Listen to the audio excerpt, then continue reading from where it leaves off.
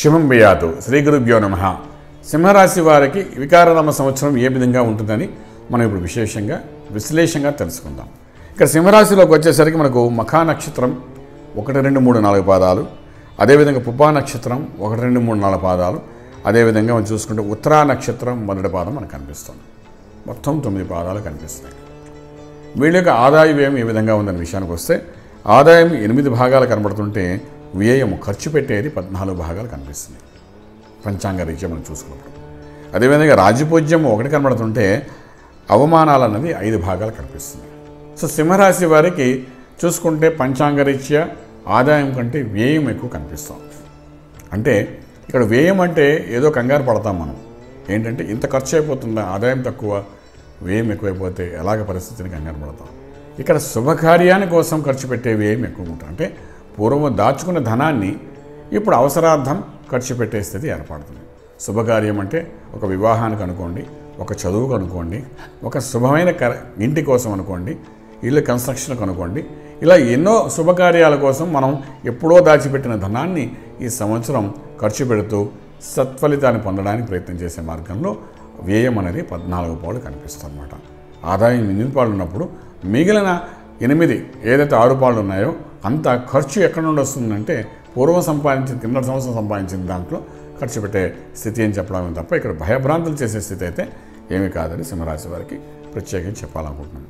ఇక్కడ ఉద్యోగ విషయానికి వచ్చినప్పుడు కాంపిటేటివ్ ఎగ్జామ్స్కి వెళ్తున్నప్పుడు సక్సెస్ఫుల్ అయ్యే అవకాశం బాగా కనిపిస్తుంది. అదేవిధంగా గురు కటాక్షం కూడా వీళ్ళకి బాగా ఉంది కాబట్టి సంవత్సరం ఆరంభంలోనే ధనురాశిలో ఉన్న గురువు యొక్క దృష్టి పడుతుంది కాబట్టి డెఫినెట్గా గురు కటాక్షంతో ఏ పని ఆరంభిస్తే ఈ కొత్త సంవత్సరంలో ఆ పనికి 100కి 100 పాళ్ళు సత్ఫలితాలు వచ్చే అవకాశం బాగా సింహరాశి వారికి కనిపిస్తుంది. ఇది కాకుండా వివాహం కోసం చేసే ప్రయత్నాల్లో మొదటి భాగంలో కొంచెం గట్టి ప్రయత్నాలు చేస్తే సఫలీకృతమయ్యే అవకాశం ఉంటుంది.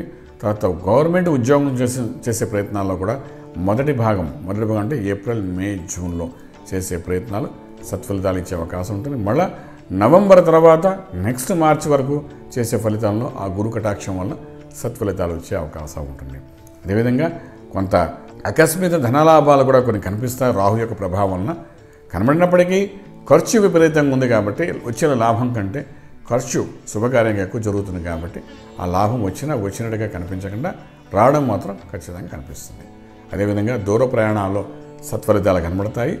మిత్రుడు అన్నవాడు మిత్రుడుగానే సహకరిస్తూ రాజమార్గంలో మేము తీసుకెళ్ళే అవకాశం ఉంది కాబట్టి మిత్రుడు ఎప్పుడూ మీ సహకారం ఉంటాడు కాబట్టి మిత్రుత్వాన్ని కోల్పోకుండా మంచి భావనతో సద్భావనతో వాళ్ళని దగ్గర చేసుకోవడానికి ప్రయత్నం చేయండి. అన్నదమ్ముల మధ్య సఖ్యత పెరిగే అవకాశం కనబడుతుంది. అదేవిధంగా వంశపారపర్యంగా వచ్చే ఆస్తులు కూడా కలిసి వచ్చే అవకాశం సింహరాశి వారికి బాగా కనిపిస్తుంది. ఇది ఇలాగ ఉంటుండే కానీ సింహరాశి వారు చేసుకోవాల్సిన విశేషమైన స్థితి అంటే ఈ సంవత్సరంలోని గురు కటాక్షాన్ని పొందడానికి కావలసిన గురు మంత్రాన్ని సాధన చేయడానికి ప్రయత్నం చేయగలిగితే డెఫినెట్గా మే నుండి నవంబర్ మధ్యలో ఉన్న చిన్న ఇబ్బందుల నుండి బయటపడడానికి అవకాశం ఉంటుంది కాబట్టి ఆ విధంగా ప్రయత్నించండి. రాజమార్గంలో రాజయోగం పొందగలుగుతారు. శుభం భయాతు. పూర్తి వివరాలకు సంప్రదించండి శ్రీ వేదమాత గాయత్రి జ్యోతిష్యాలయం, బ్రహ్మ శ్రీ మంతా సూర్యనారాయణ శర్మ, శ్రీ నిలయం, 1st floor, 101, Sai Vaibhav layout, Chitrapuri colony, Khajaguda, Delhi public school పక్కన, నానక్రామ్గుడ, హైదరాబాద్ 5,08,000. Phone numbers 8885559147, 8855559148, 9704447001, 9704447002.